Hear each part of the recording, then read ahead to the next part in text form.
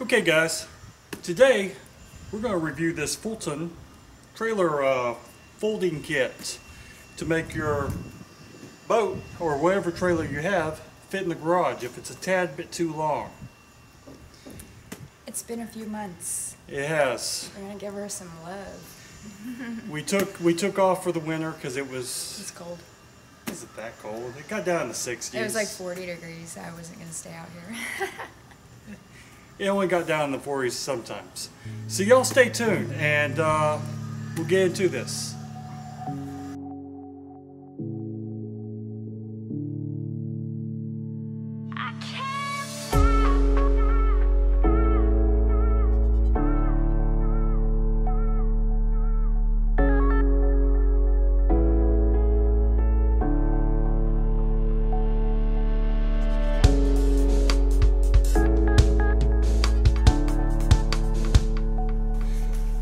Okay guys, so when you open the box of this trailer folding hitch kit, you get instructions, good instructions, and it tells you for the I got the 3x3, it tells you how much tongue you cut off and how much weight you can put on the tongue. This boat weighs nothing, so we're going to cut about 27-30 inches, which would take us down to a 400-pound tongue weight, which the tongue weight on this boat I can lift with one hand, so no problems there. It comes with your swivel hitches. Of course you want to put them on the right direction, so it looks like that. It comes with a pin, with a Carter pin so you can latch it, and your swivel bolt.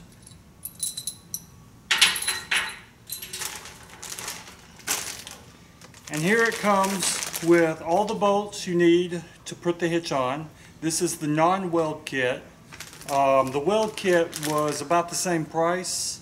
I didn't really want to bother with welding, so I just got the non-weld. And then it comes with all your nuts to do these bolts and your swivel bolts. So now let's cut off the trailer hitch. I'm going to be using this Hitachi wheel grinder. So it has a cutting bit you can attach to it. I'll leave a link down below to all this. Great tool to have, and 40 bucks plus your kit, 120 you're looking at total with this and that to convert your trailer into a folding hitch trailer. Okay, if you see here, I've already got a line all the way around it. I used the grinder to cut my line. And now I'm just going to finish cutting. It's going to be fun.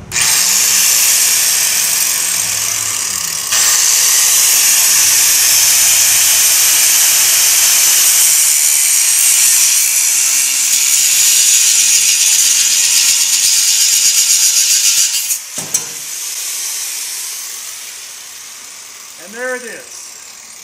Of course, I have to finish cutting the bottom, but short enough to fit in the garage. Now let's stick it back on. Okay, you also get the tool necessary for the bolt top, or the bolt top, because it's not a actual socket, it's this star thing. And you get a punch. So they say when doing this, you want to punch all your holes, and then you want to, of course, drill with different sized drill bits. What I'm going to do is I'm going to punch the hole. I'm going to drill this hole, hold it in place, and then I'm going to drill the rest of the holes so this isn't moving, so I don't have holes that are out of place.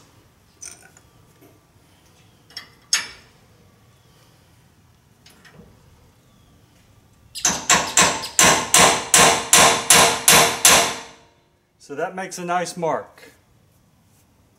Wow, babe. You should warn me about that. Danielle says that's too loud. This is a 1/2 inch drill bit.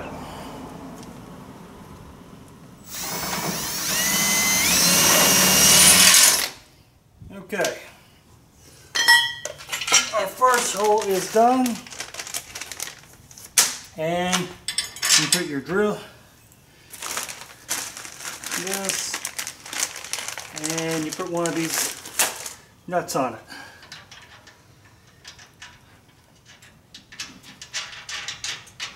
I'm also going to have mine fold this way because I have all my jack and stuff on this side.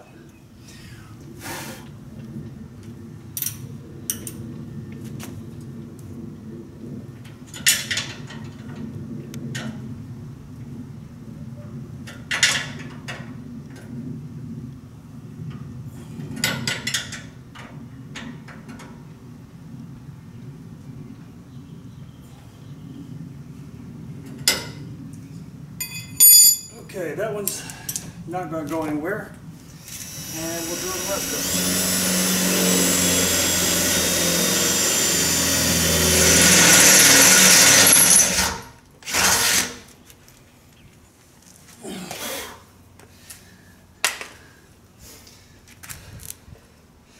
One bar left on my battery, so the other side should be easier because I can flip the mount around, and it'll be awesome because I'll do everything from the top. Can't flip the whole trailer around. Okay, so this side's all drilled. I'm going to get the bolts in these so we can then work on the rest. Make sure your wires are through here before you start bolting it together or it'd be problematic. And also when you're cutting the trailer tongue off, cut it straight off. They have these little mounts here that go to where it's just straight. So even though it's angled, it's a straight cut.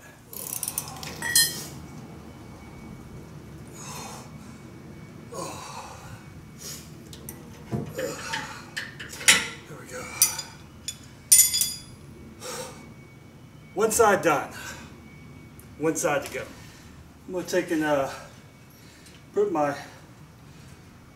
wires out of the way. I'll run them after it's mounted because this will all be open, so I could easily run my wires through here. Let's go ahead and bring this up here and stick a pin in it. There. Give us a platform to work from. Stick the pin in this way so it actually looks like what we're doing.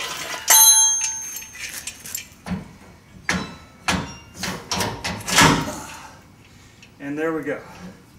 It's going to open that way, right against the side of the trailer.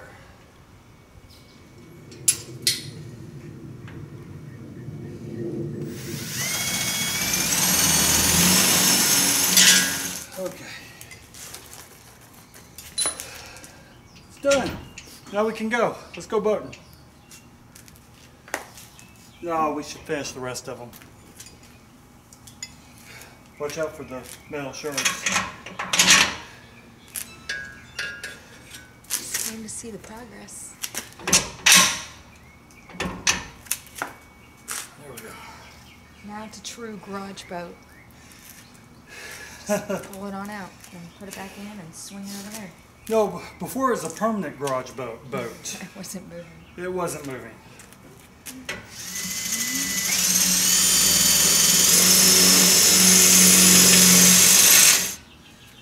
Okay.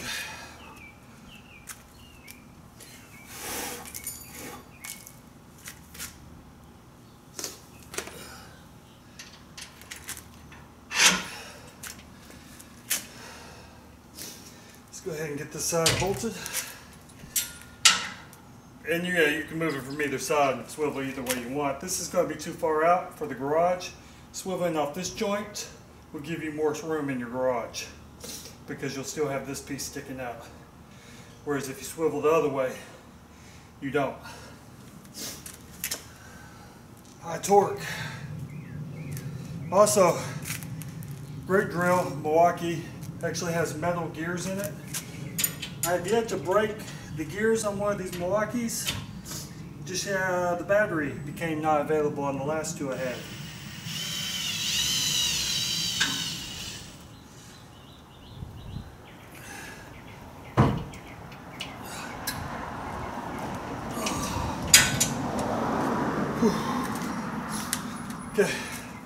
flip it over and drill the other side.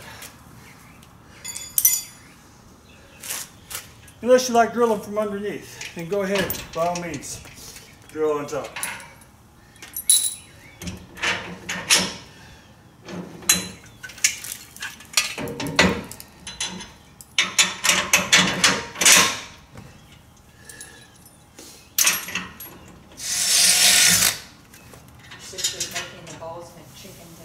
Oh, awesome. Yeah, not the oven fried one, but the regular one. So she was asking me questions. Y'all be sure to check out Dining with Danielle. Make some wonderful meals.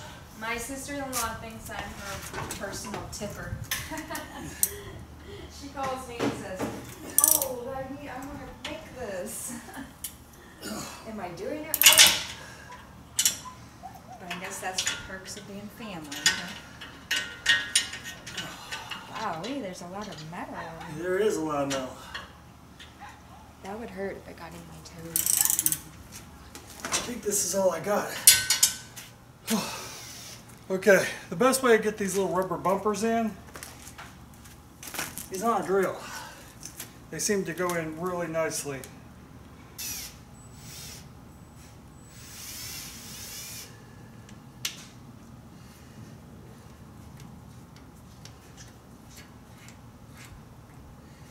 And it's in.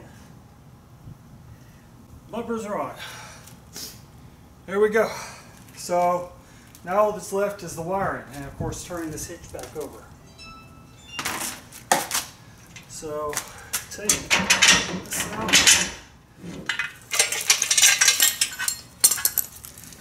Put this on here like this.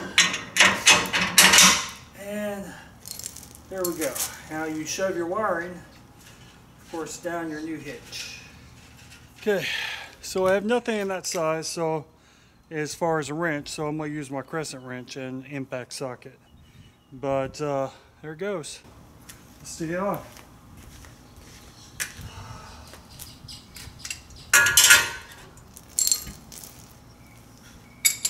Let's stick it on the right way. The side we want it to open.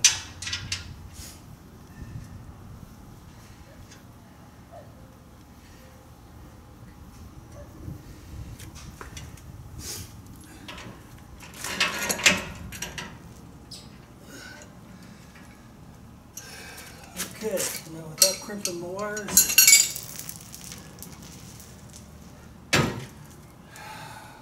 Ta-da!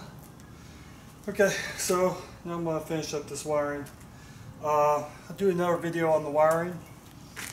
Basically, I'm going to use marine heat shrink wire connectors because this is a boat trailer.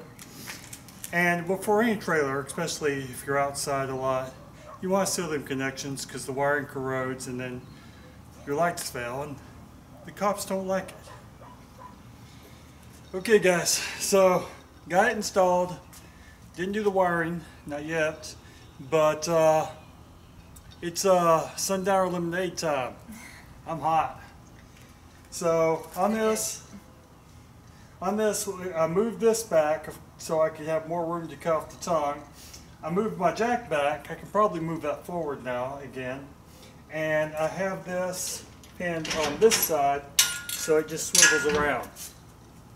And you can just put your pin back in here so you don't lose it. But not a bad product for the price. Great space saving, ideal for your garage if you have a boat or trailer you keep in there. Just have to get the boat right now. That's more future videos. So lots to do. if you're looking for great recipes, what fueled me up for this project, check out diningwithdanielle.com. See link down below. Lots of yummy goodness. I've also been doing some short 1-minute videos on some of her meals, so you can check them out. Really cool. They're actually making me want to go make it again because it looks so good. It does. She really likes the video with the chop, chop, chop. It really sticks in your head. Yeah, I couldn't get out of my head. I'm sorry if you listen to it and you can't get out of your head, but you know. Oh, that's the oven fried chicken, which is yummy. Oh my gosh, with whole wheat, it is so good. It's So good. And if you like this channel, please subscribe. If you like this video, hit that like button. It's right down there. And be sure to hit the bell so you get reminded when new videos come along, if you like us that much. And if you have feedback, you have better ideas, or you like the product, or I'm doing it all wrong, leave that down below. And y'all please take care.